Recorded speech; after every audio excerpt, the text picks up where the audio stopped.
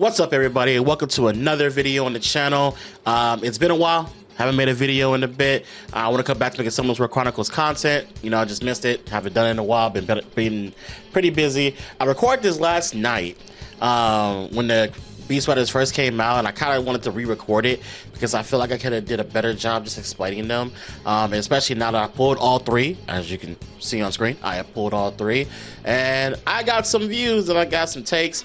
But before we get into it, if you guys like the video, please go ahead and like the video. You know, drop a comment below if you want me to do more content, if you want me to do like individual videos with the Beast Riders, if you want me to, like, you know, do like a brawl video or battlefield or arena, you know, any of that type of content, or see if they're good in any PvE content.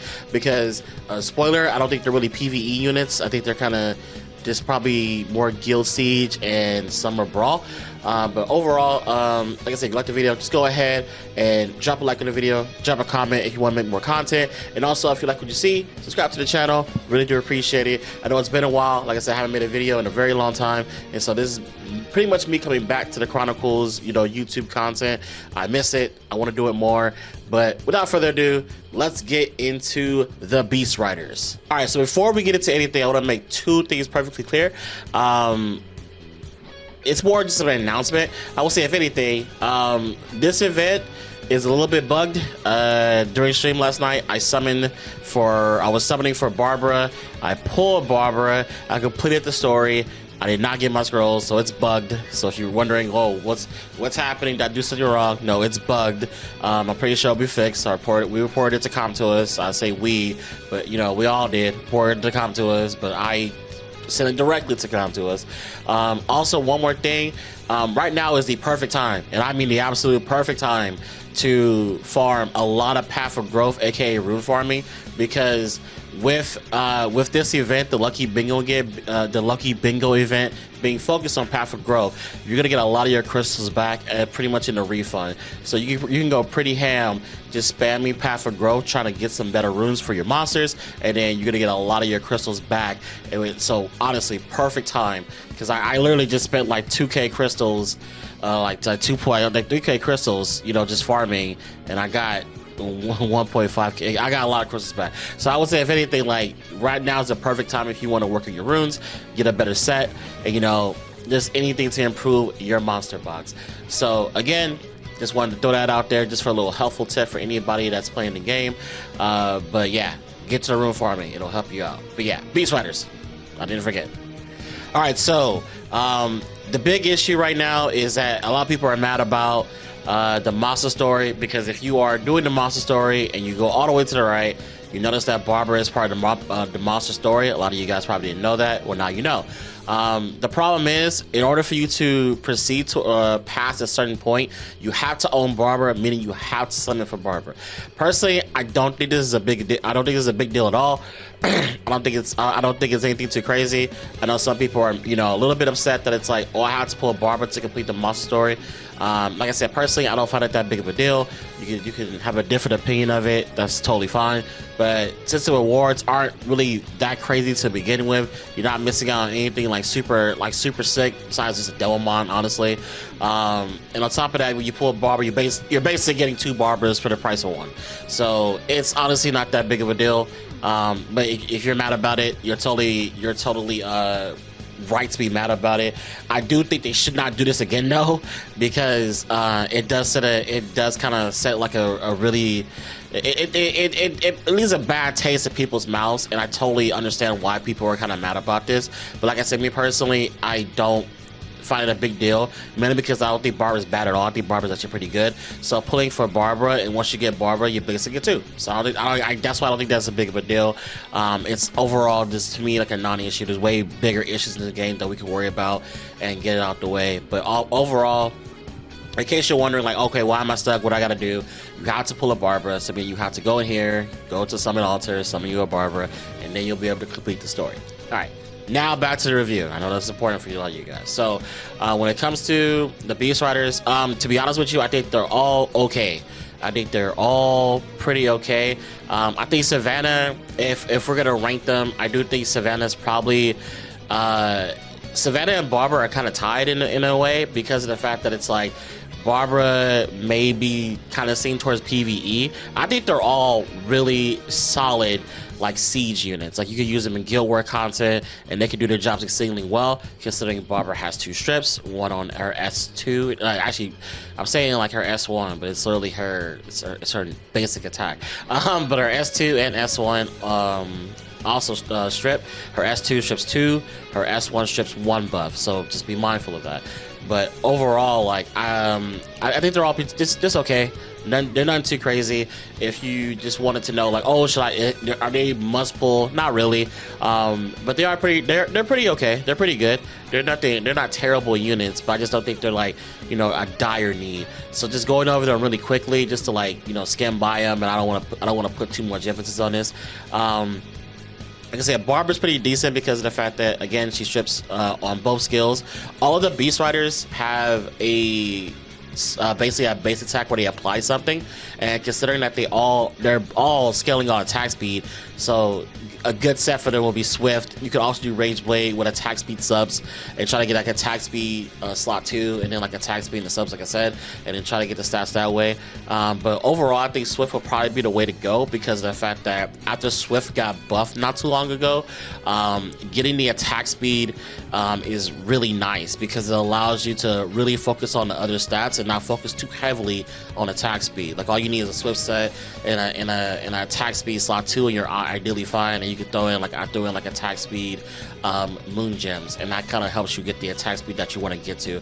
I think the sweet spot is around like 250. I think that's a good spot to have it, and then just focus on other stats, like focus on crit rate, crit damage. Try to get her as try to get them as tanky as possible. You don't want them too squishy because you don't want them to get one shot, and then once they drop into human form, they get one shot again. You don't want that to happen. You do want some durability on them. But I would say, like, if you were to pull for one, obviously the first one to go for probably is Barbara because, again, monster story. And then I would say after that, go for Savannah. I think Savannah is really good for Brawl because her skill 3, the Gigantic Roar, is pretty darn good, being able to decrease decrease the skill deceleration, and also the decrease applying defense down. I don't know why I'm brain farting, but yeah, applying defense down and being able to decrease apply skill deceleration, which is really dope. And also her S1 increases the ultimate gauge, which is really good. So obviously you build her on a lot of attack speed and she's attacking a lot. You're building your ult gauge really, really well. So Sav and Brawl is really solid. And I would consider, if you were a brawler, you might not want to miss out on Savannah. So there is an argument if you're pulling for one, I would say go towards like whatever you're what kind of content you're really focused on. If you're like a heavy brawler, then you might want to go for Savannah and then get Barbara afterwards. But I do think either way you should probably pull for Barbara and Savannah. Mosh is the only one that I find kind of meh, if I'm being honest. She's okay. She's not terrible. Like I said, all the Beast Riders are decent. Decent to like cool, good. I think Sab is probably just a little bit higher, just in a brawl sense. But I would probably say, yeah, in a brawl sense, probably a siege sense, probably the best elemental one. But Masha's definitely the lowest one. She does apply beneficial effect block, which is pretty good. That's not bad. You apply some strips, and then you apply the beneficial effect block in an area, and then there you go. That's pretty decent, honestly, within itself. It's not a bad skill. They're Beast Riders, so they do decent damage. I'll show you the damage after this. But overall, like I said, they're just decent. They're not anything too crazy. And like I said, I think Sav is probably the one you probably want to go for. But overall, it's not anything that's like, oh my god, you like, you're using your mind trying to get Sav. It's not that crazy. But overall, like I said, they're all pretty cool. I do think out of the LD ones, though, I do like Ziana because Ziana is immune. Ziana cannot get immunity, and with every debuff that is on her, her basic attack will transfer it back to whoever she's attacking, which I think is actually a pretty cool mechanic, to be honest with you. I know one of my people I know, Hayata, he got Ziana literally at launch. Screw that guy. But overall, she's I think her mechanic of just transferring buffs back is pretty cool. I actually like that mechanic. And Narsha's kind of just a standard damage dealer, nothing too crazy. You know, it's just I do damage, and that's just simply how it is. So Narsha's not too crazy, which is she's kind of how she is in Sky Arena. It's just I do big damage. That's literally just how she is in Sky Arena. So nothing too crazy, but I do like just like Barbara, and I do like Savannah. I just think Masha's kind of meh. So let me just show you some of the damage that she puts out. Let me just show you the runes. These are the runes, and also I have the courage. I have the courage effect, where it increases attack by 12 per 1% of its current HP ratio. So that's it's a really good artifact for warriors, and I would say it's a pretty good artifact for just beast riders in general. So if you want to go for a purple artifact, this is the one I would definitely try to go for. Like I said, these are the stats. She's on Swift Blade. If you didn't know, you don't have to focus too much on precision, because the more attack speed you get, the more precision you get. So you don't have to focus on precision too much. I would just focus on just, like I said, I want to focus on durability, more HP, good attack, good defense. I'm not really done with the build. I just kind of do stuff on. And then decent accuracy, so you can land your debuffs, because she does apply crit damage taken up on her second skill. And then you also have the strips, so you want to make sure you land the strips as well. So let's look at her damage in game. All right, so let me drop the other two so they don't mess it up. But just so you guys can see, just on basic attacks, Barbara does. I don't want to be too close. Go ahead, attack Barbara. Like she's doing. There you go. You see 4.4, which is. You see that 4.4, which is not bad, 4.4. And then on S2, you got the 12,000 damage, 14,000 damage, excuse me. So you say, oh, so I guess I was being construed. I was being baited. But yes, you see 5,000 basic attack. With the crit damage, because he probably crit damage up, so there was 4,000. The crit damage up was there. So you got the 5,000 on basic attack, 4,000 without the crit damage up, and then you have 12,000. I believe last time I looked at it was like 10,000 without the crit damage up, and then you have the S3, which does 14,000. So that's pretty good damage. Some people probably look at that like, oh, it's kind of low, but you have to kind of remember that she's attacking a lot.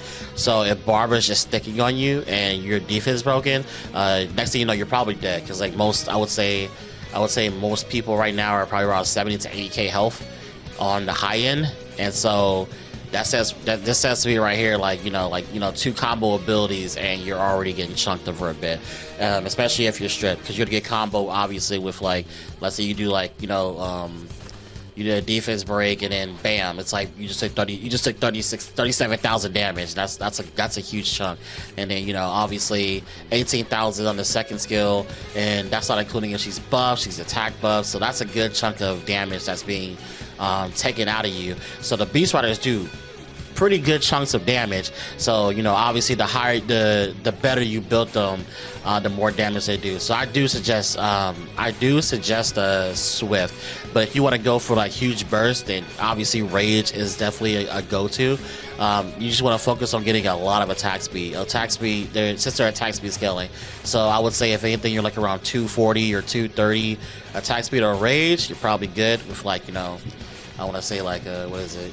Probably like close to 200 crit damage. That's gonna be pretty hard to do, by the way. that's gonna be so hard to do. The only person that probably could do that is probably Bud, but I don't even think. I think even he would say that's probably just reaching for the stars. But overall, they do really decent damage, especially if they're set up pretty well, and that's not hard to do. And also, she's not skilled up, so that damage is only going to go up. So it's probably going to be like, if we're really thinking about it, it's like how much the basic attack is increased to 148, 150%. So yeah, that's going to be probably like around what is it? Probably like around it could be around like 10k a hit, probably like 9k a hit. 10k is a little too much. I'm bad at math, but 10k a math, like 10k. I would say like 8 or 9k. That's with no buffs. And with buffs, yeah, it'll probably be around 10k. But if you just defense broken and if she had the crit damage taken up, then it's like, you know, you're probably getting chunked for a bit. I like how I missed defense break. Come on, Orbia. Why are we doing this? I want to land a defense break just so I can see if the numbers go up. So let me apply defense break.